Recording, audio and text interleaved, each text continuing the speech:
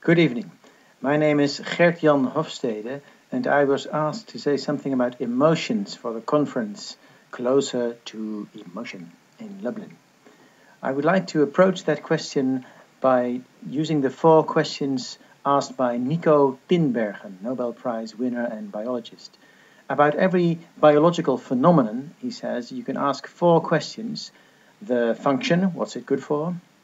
The trigger, what makes it happen? The ontogeny, how does it develop in youth? And the evolution, how has it developed in evolutionary history? I will use those 4 sub-questions for the first question about emotions. What are emotions to me? So first, the function. Well, they serve for relationship management with all the people who matter to us, whether imaginary or real people. Could be God, for instance, and you can argue whether that's a real somebody or not. So it's relationship maintenance or change. You get emotions to get you ready to action for that. Second sub-question, the trigger, what makes it happen? Something hits our mind about a relationally important event that either is about to happen or might happen. Our girlfriend may run away with another male and we get viciously jealous. Or it has just happened, or we think it has happened. Or we realize that it will never happen. So the emotional realization of that fact. Third sub-question, the ontogeny. How does it develop in youth? And this is where culture is relevant, because we learn how to feel emotions and when to feel them from the examples given to us by our parents. Of course, there's a general human core. Nobody likes to be left alone. You have violent emotions about that when you're a child. But are you supposed to be sleeping alone in your own room, in your own bed, for instance? Or will you always sleep in the bed with your parents, or only with your mother and your father is never there? These kind of things prime what we have emotions about. Are our parents afraid of foreigners or not? That's important for our feelings towards them as well.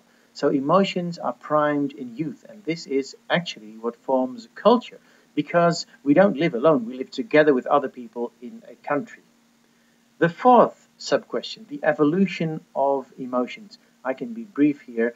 They have been essential for group survival. Imagine a society of autistic people who don't feel social emotions. They would not survive for long. They would not even get to the next generation. So that's the first of the questions asked of me. The second one is about research methods. Well, here I am very liberal. I would say let 1,000 flowers bloom.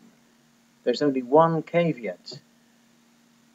Actions speak louder than words. If you ask people for their own emotions, you might get strong taboos or desirability biases. But I think all experimental researchers know these things. Having people act and seeing what they do will be more powerful. Simulation gaming could be a way to do that. You cannot really hide your emotions when you play simulation gaming acts, but many people might be afraid of doing that because of the emotions that will be apparent in a play.